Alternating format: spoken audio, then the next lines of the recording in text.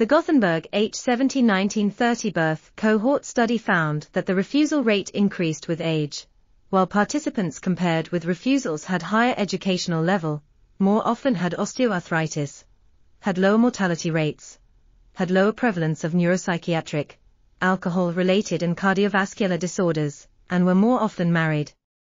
Additionally, participants compared with same-aged individuals in Gothenburg had higher education, and were more often born in Sweden, while those compared with same-aged individuals in Sweden had higher education, had higher average income, less often had ischemic heart disease, were less often born in Sweden and were more often divorced.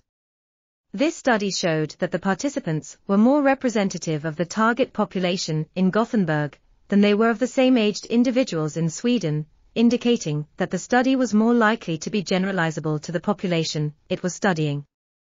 This article was authored by Margda, Waern, Ingmar, Skoog, Lena, Johansson, and others. We are RTCL.TV, links in the description below.